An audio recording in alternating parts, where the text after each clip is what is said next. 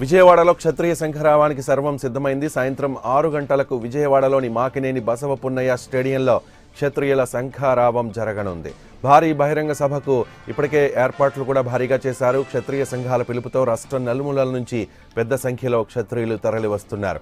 సింగ్ నగర్లోని అల్లూరు సీతారామరాజు విగ్రహం దగ్గర నుంచి భారీ ర్యాలీ జరగనుంది. అనంతరం నిర్వహించే బహిరంగ సభలో క్షత్రియ సామాజిక వర్గ ప్రజా ప్రతినిధులు, సంఘం నేతలు పాల్గొంటారు.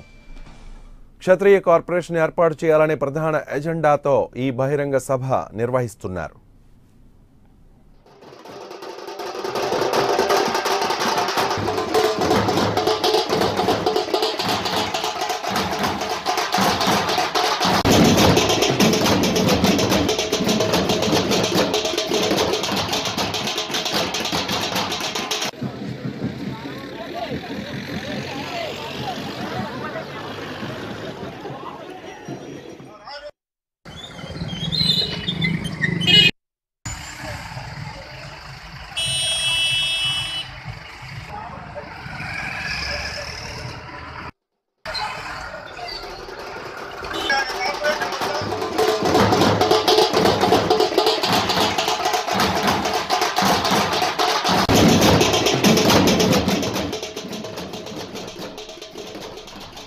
రాజమహేంద్రవరం నుంచి వేలాదిగా క్షత్రియులు సంఘరావం సభకు తరలి వస్తున్నారు.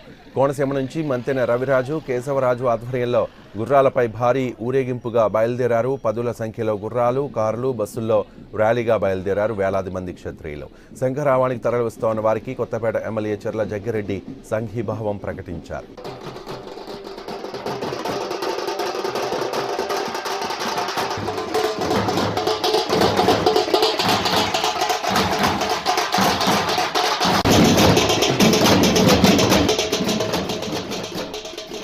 అలాగే పశ్చిమ గోదావరి జిల్లా నుంచి వేలాదిగా క్షత్రియులు విజయవాడకు తరలి వస్తున్నారు. భీమవరం SRKR ఇంజనీరింగ్ కాలేజీ నుంచి 50 బస్సుల్లో క్షత్రియ సంఘ నేతలు బయలుదేరారు.